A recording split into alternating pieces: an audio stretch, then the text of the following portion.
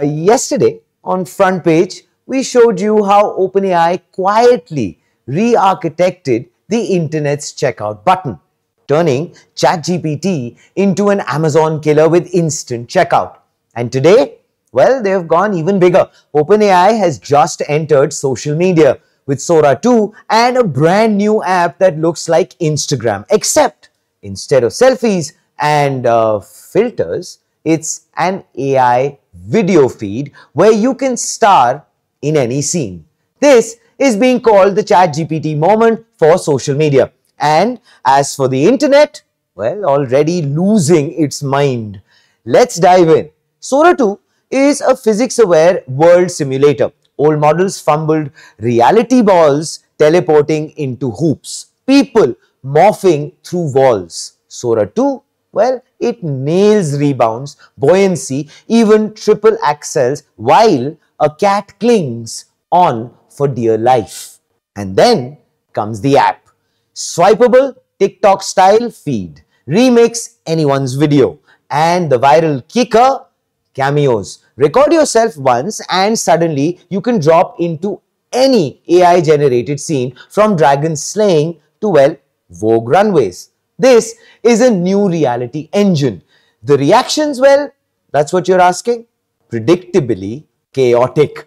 On Reddit, these were some of the comments. GPUs are melting. Is video evidence even real anymore? Another one asked, crossing a threshold. Sam Altman himself said this.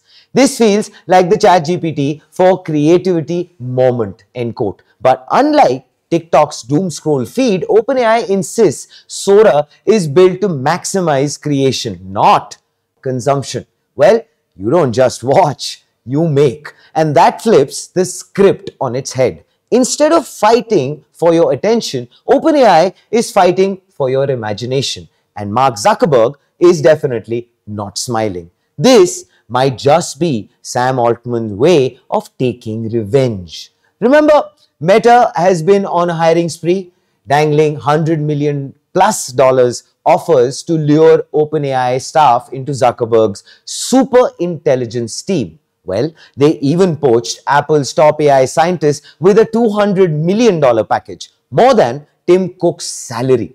Sam didn't take that lightly. And now, instead of suing, he's actually building an Instagram killer powered by Sora 2. That's not just product innovation, that's payback disguised as platform disruption. Or it might also actually backfire and might poach again. Who knows?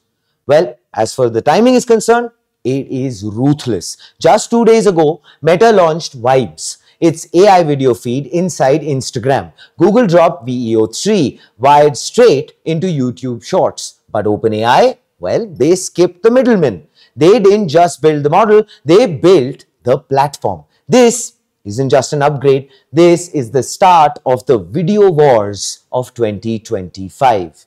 Meta Vibes is equal to distribution muscle.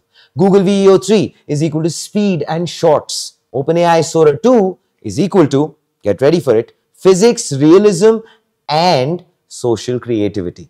Whoever wins, well, doesn't just own video, they own the future of culture online. This is not still live in India. Well, that's as of yet. But when it drops, it hits Insta.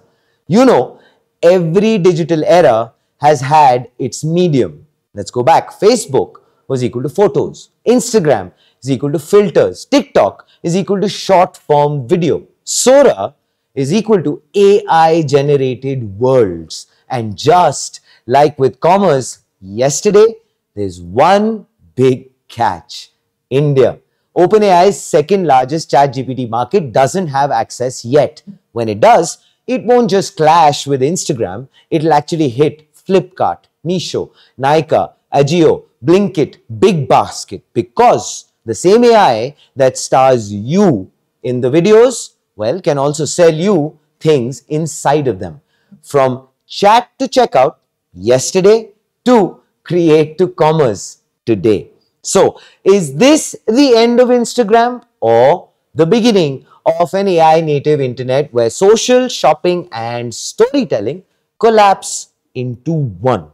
Either way, OpenAI just went from powering the apps to becoming the app. Let us know what you think in the comments below.